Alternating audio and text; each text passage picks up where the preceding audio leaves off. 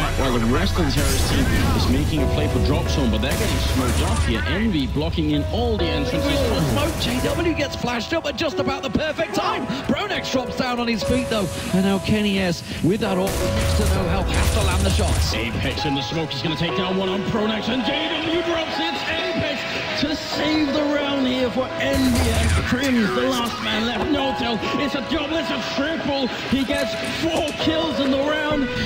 Just pulling away weapons, but wow, Crims has gone down. Apex gets a double, can't quite make it a triple. And now Kenny, you have to deliver for your team now. Let's see if Kenny can't make it back. We've got 2 people on A, and just NBK with a Eagle on the B bomb site. Flusher walking in, and he instantly gets shot down. And now it's going to be a bomb plant with a smoke to boot here.